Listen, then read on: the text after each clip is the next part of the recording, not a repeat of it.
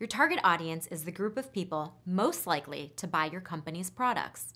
Knowing exactly who your target audience is can help you make decisions based on their needs. Your branding, marketing, campaigns, and pricing strategy can all benefit from knowing who you're trying to reach. Identifying your target audience helps you focus specifically on the people likely to buy your product. That way, you have an effective strategy for spending your marketing budget or building a brand that your customers can identify with. The more specific you can be, the better. For example, let's say a retailer that sells affordable custom suits defines their target audience as men between the ages of 30 and 45. This narrows their customer base somewhat, but it's still pretty broad.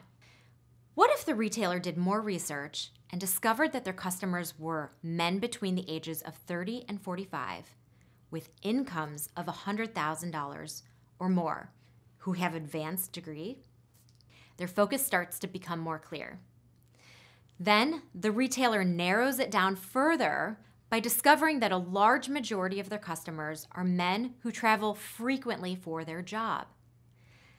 The retailer then continues to research and ask questions such as, where do these men shop? Do they make their own decisions about which clothes to buy? Or does someone else help influence the decision? Do they need to pack multiple suits when they travel? In asking questions about their target audience, the retailer needs to be aware of their biases and keep in mind that other groups of customers will shop with them as well. Many people wear suits other than the men that they have identified as their target audience. That's why it's important to use data to better understand who your customers are.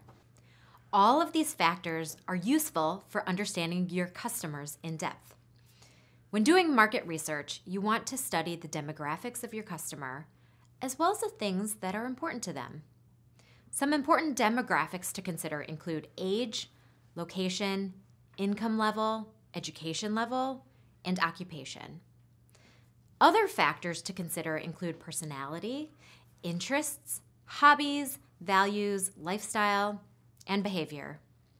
The more you know about your target audience, the easier it will be to build your business and marketing strategies around their needs.